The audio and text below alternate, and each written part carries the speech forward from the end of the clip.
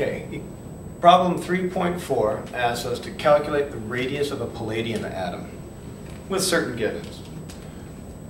We'll use equation 3.4,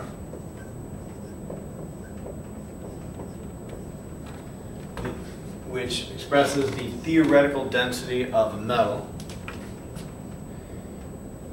And we will look at the givens that we have.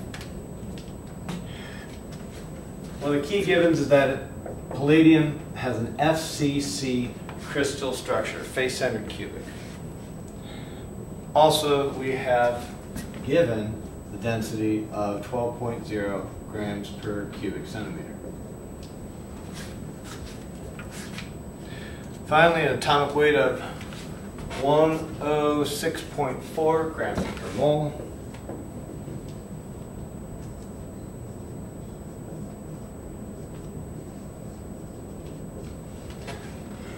All right.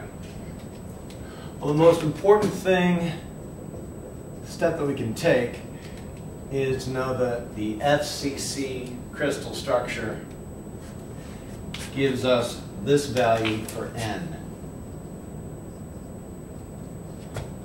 N equals, well, for a face-centered cubic, we have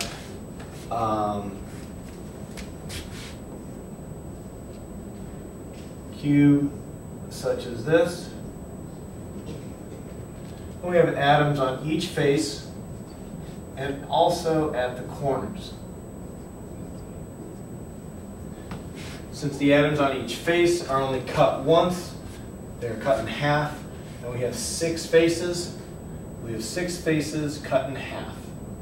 Plus, each of the corners is cut 3 times, so we have each of them is worth 1/8.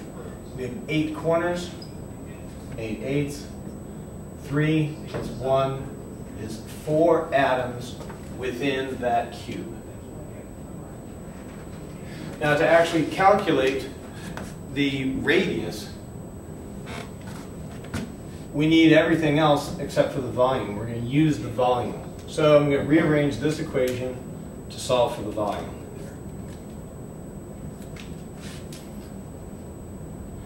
Vc equals N times the atomic mass divided by the density times Avogadro's number.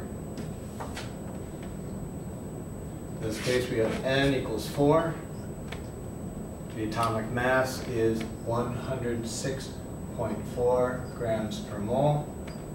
And these units here are atoms per cell. All divided by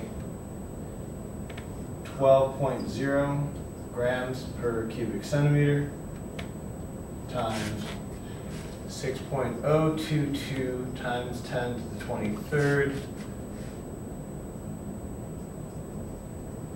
atoms per mole. Canceling out units, atoms per cell, atoms per mole, mole by mole, grams over grams.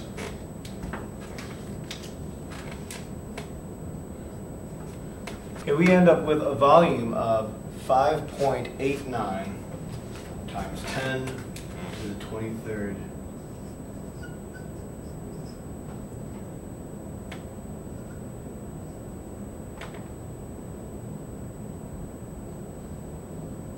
Cubic centimeters per cell.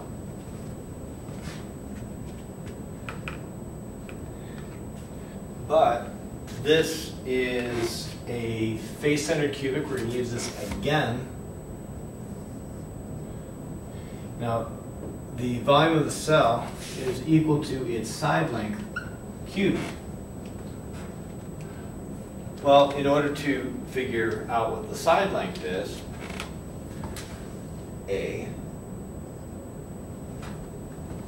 we have to figure out what it is with respect to the radius. But these atoms touch each other along this diagonal. This diagonal here is a times the square root of 2. So there are 1, 2, 3, 4 radiuses here.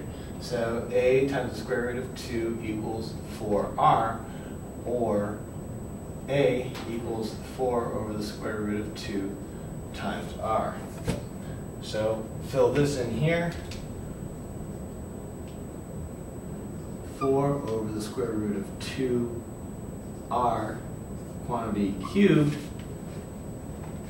That gives us 64 over 2 square root of 2r cubed. That's our volume. So we know what our volume is with respect to r, and now we just solve for r.